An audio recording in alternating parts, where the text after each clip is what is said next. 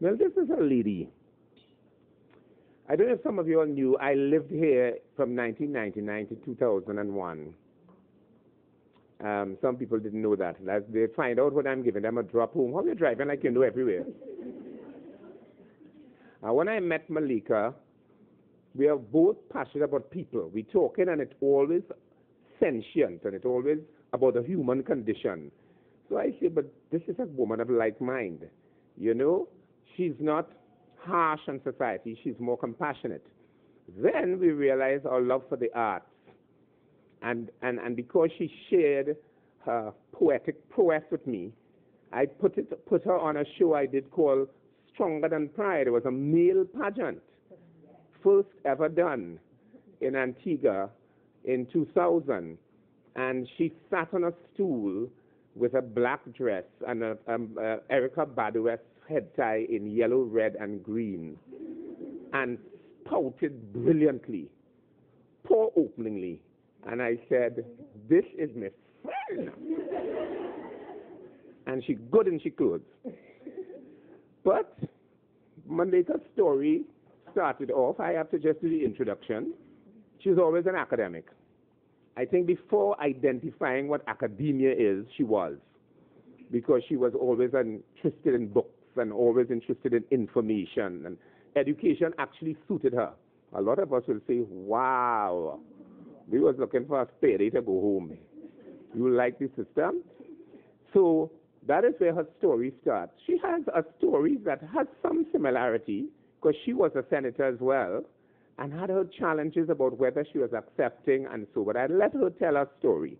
You know, there was a point I wanted to ask her to start. Can't we get the point? I have the point there, but it'll come back. Yeah. When she realized that she is interested in the youth, she's interested in the underdog. She's interested because she came from a poor ghetto family. Not only touting their struggles, but touting their successes. Because many of the people from her community were achievers. So that is how she imparted that through her poetry. So from that, let her now start to course the story of how it moved to a lot of, what is the word? There was a militancy in this Malika Parker. And I only shared with her recently, both my parents were trade unionists.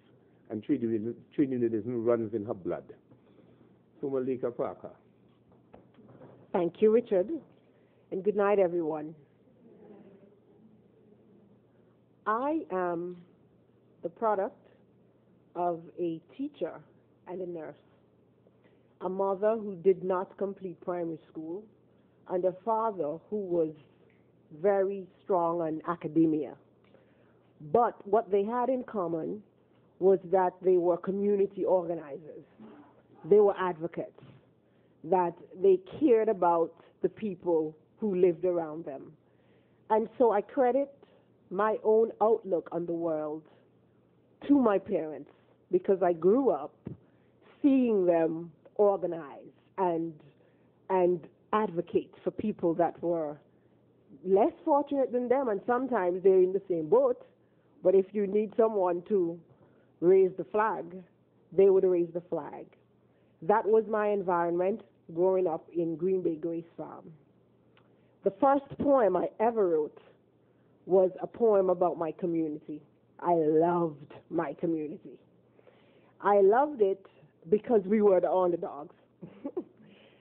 I loved it because around me I saw people who were struggling, but in this struggle they were so strong and powerful and unrepentive and just comfortable in their own skin that motivated me as a child.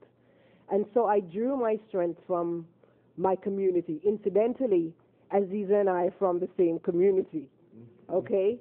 So I just loved everything about where I was from. And I love the fact that politically we dared to be independent. So unlike Aziza, I was very politically activated from a young age. I knew my color and, I knew how to defend it, okay? So I took joy in that and I took pride in that. And the poem that I wrote was an ode to my community and talking about all the powerful people of influence and prominence that had come from the ghetto. What back then we used to term the mud, okay? So I had advocacy running through my veins. When I started working at the bank, it was not organized, it was not unionized, and there I saw social injustice and industrial issues that needed to be addressed. And so I organized my workers, my colleagues, and my co-workers. Listen, the managers were like, they probably dreaded the day they hired this girl. But I was a good worker. I was a strong worker. But I understood the balance of power and the fact that people needed to be a collective and to unite to get things done. And I was very fortunate that persons in the banking arena who were older than me, they were my seniors, they were there for many years, that they showed confidence in me and they allowed me to lead them. So I took it seriously. Eventually, I ended up on the executive of the union because I was asked to serve. And it is from there, from my work on the union as a trade unionist, that I was asked to serve in the Senate. Unlike Aziza, although it was the party that my parents supported, I actually said no. I didn't want to be a senator. I understood. I did political science at state college level. And I understood politics and the legislature, but I knew that I was a militant and I was independent of thought, and I wasn't too sure that I wanted to put on that straitjacket of collective responsibility and so on, according to how we play politics in this country. So this process went on for months. It was not as smooth as Aziza's, unfolding and homecoming. I was back and forth with the Prime Minister. It was a gentleman that I had known from my community work. We were from the same community. And incidentally, he served in the union where I was, a union which, by the way, I eventually became the first female president of. So I knew him, and he knew me, and he knew my family, and my mother would have campaigned for him, and the history was there. But I still felt that I needed to associate with the people and to have my independence to advocate and to push back and to be a part of the resistance. I like being a part of the resistance.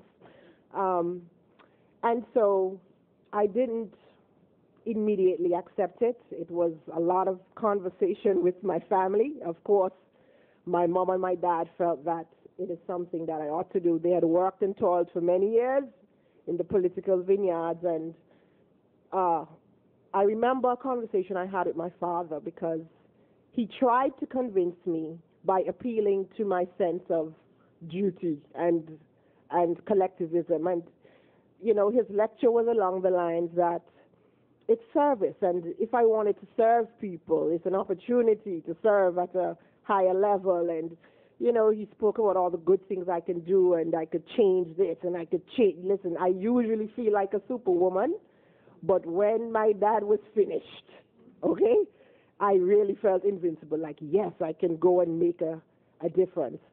And so I accepted the Prime Minister's request for me to serve. And that is how I ended up in the Parliament of Antigua and Barbuda. What I can say is that the journey which led me there, it's not a path that I chose, similar to Aziza, but there were some things that I was sure of from the beginning. I was sure that I wanted to serve. I mean, I don't want to say serve because sometimes it just seems so structured, that word, because I didn't identify any particular forum. I liked being a community organizer. I liked uh, doing social commentary through my poetry because I performed my poems a lot. And I initially wanted to be a lawyer, but I always used to joke that I would be a broke lawyer because I would be a lawyer that was into advocacy in terms of changing the system and trying to gain greater access for people that could not afford it. I grew up in a community where I saw a lot of injustice. I understood people who didn't have a voice. I understood, the dichotomy of power and the oppressed. And I felt that I needed to be a part of the resistance. And so even when I thought about a professional life, it was always, what can I do that will help somebody to have that voice?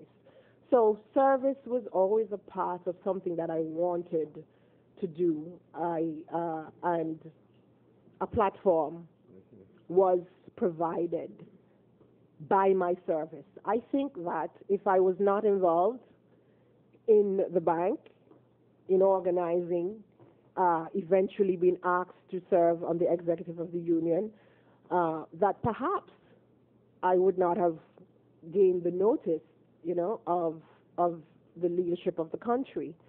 But I did, because wherever I am, I'm not a shy person for people who know me. Yes, I'm not shy. And perhaps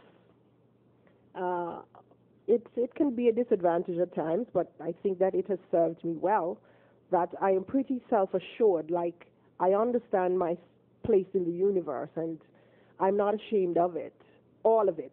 Even some of the faults that I may have. I appreciate my evolution, and I have evolved. Okay, and so at the time when I met Richard, when I was working in the bank, and I still did some of my activism work in the background, that was not at the forefront. What was at the forefront at that point in my life was the cultural side of me, where I loved performing and theater and the arts, and I guess in the end, the two things are really lining up here tonight, right? But one of the things I wanted us to take away, especially for the Queens, is that, we can be so many things in one package. Sometimes people try to paint us into a particular corner or into a particular caricature. Like, this is who you are, this is what we expect from you, and you can be only that. And that is not who we are. We are colorful people. I know, especially in the Caribbean, and especially as women, we are many things. And I am many things. Like, I am the girl who is writing the poetry. I am the girl who can go into a forum, at the UN, which I've been fortunate enough to be able to do, and rub shoulders with the best in the world. I've met the Hillary Clintons, and this, that, and the other. I can put on the high heels, but I am also the girl, that can brock it down, okay? On Monday and Tuesday, and Carnival is my favorite time of the year. And there are people that would look at you like, what is she doing? Why is she doing that? Because they expect a certain thing from you. And especially as young people, one of the things I shared with Richard is that I always get weird looks when I walked into the room.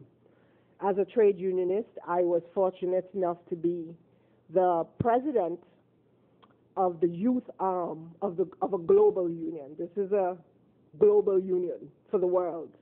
And I was elected to represent the USA, Caribbean, Latin America before I was in the Senate. And I remember that I would go to these conferences in South America. First of all, I'm black. First of all, I'm female. Secondly, I'm young, even though it's a youth forum, but at that time I was in my early 20s. Youth stretches all the way to 35, so I was generally amongst the youngest in the room. And fourthly, I had the weirdest name ever, okay? Malaka. So people were always stumbling over my name, and it was always out of place. and and I never felt out of place. Like I always felt like I belonged. Okay, and I was equal. All right. Oh yes. And I said, and I really like when they feeling like, okay, she's yes, and she should not be here because I take pleasure in asserting myself and breaking down the barriers. And, I liked it because they underestimate us at times, and sometimes that can be, our greatest weapon. And so I would say my journey has been fraught with resilience, but resistance as well. I want us as young women to welcome both. The resistance helps to create a person and to uncover something that you did not even know was there. And that has been my experience. Even in my confidence and my self-assuredness, there has been moments of doubt and query and second-guessing yourself, and especially in periods of trials.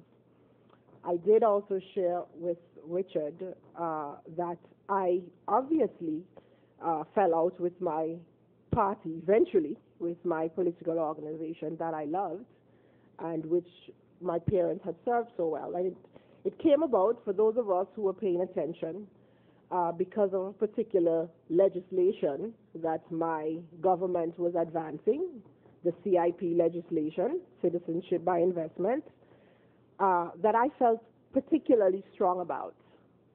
Not only the content of the bill, but what it meant for my country. I could be wrong, and perhaps I would be proven to be wrong, but it was enough that I felt a level of conviction. And it was not simply based on emotion, because if you know me as well, that little academia thing that he talked about, I do my research, I read, I love to be in the know. And when I don't know, I find people who know, okay? And try to, by osmosis or some other measure, get the information they have. And I felt especially convicted about this. And I felt that it was also time for some resilience and some resistance to be there in the political arena, that the legislature and parliament, the Senate needed to assert itself in our democracy, that our democracy needs challenge from within and from without, of these political organizations. And I took a stand, and my party was not happy with it, and eventually, the things unraveled. But at no time did I feel that my decision was not the right one, because I felt like I made it for the right reasons, and I was okay with the consequences. That is not to say that I was right, because I could be wrong. And so here we are today, that Richard is meeting me now, that I am in a new phase of my life once again, with the start of a new political party, which is now, an alternative party in Antigua and Barbuda. Again, it is a path that has not really been trod in any meaningful way. But again, I am convicted about it. I believe that it is time. I believe that our country will be benefited by it, whatever the results are, that we need a real choice. And when I say real choice, I don't mean that my party has to be the real choice or the only choice, but that we need choice. Just generally, options. That is where we find strength, and that is where democracy can really boast that it is representative of the people. And I think as well, we need a space to listen to each other and to not be so locked into our tribal positions. I understand the tribalism because I was once there. Okay, you red, me blue, this, that, and the other. But I think it is also time that it should not be our identity. That is not only who we are. What I said before in terms of how you identify yourself, that you can support a particular organization, but not support everything that that organization does. That you can support that particular organization, but question them and hold your organization accountable, all right? That we use the education that we are given, all right, to progress and advance wherever you are in that arena. Mm-hmm. And so I have enjoyed all of my journey as a young Antiguan and One of Barbudan your woman. lines, you said you don't want to have regrets. You don't look at life with regrets, and everything has its purpose, and everything happens for the development of something else that is positive. Yeah. You shared with me. Right, and it sounds cliche, but once you're making decisions that are based on real sentiments, because we have other things that motivate us, right? We make decisions from a place of vendetta and vindictiveness. We can be motivated by jealousy. We can be motivated by greed, all right? So you have to find within yourself that center so that you know your decisions are informed by something greater than those things, that you are informed, by a real spirit of giving, whatever your center is, whatever you have used to, characterize and define yourself. Maybe you're a person who loves more deeper than I do. I know that I identify myself, as an activist and as a change agent and as a truth seeker.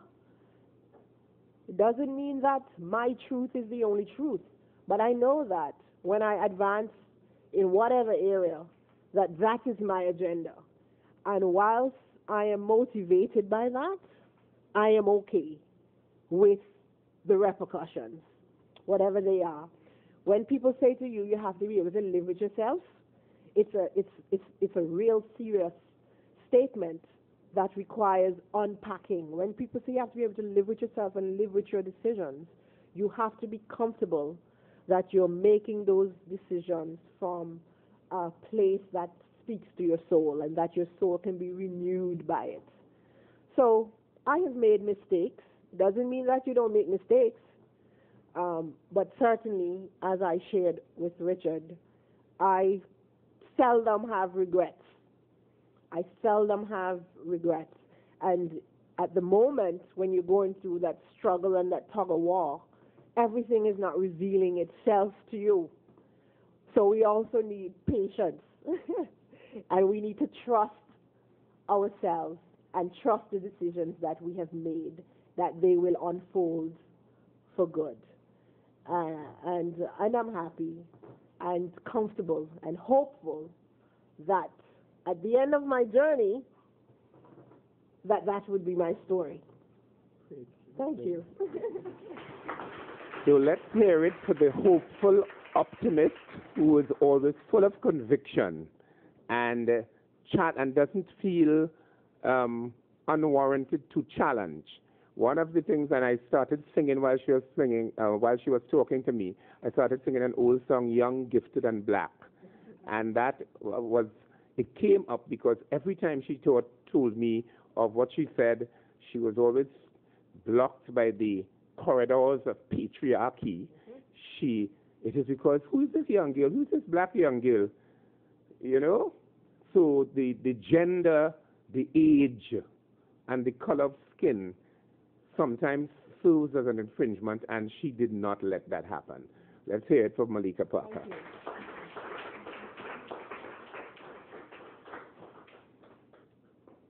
So speaker 2 has not come, and the speaker, yes.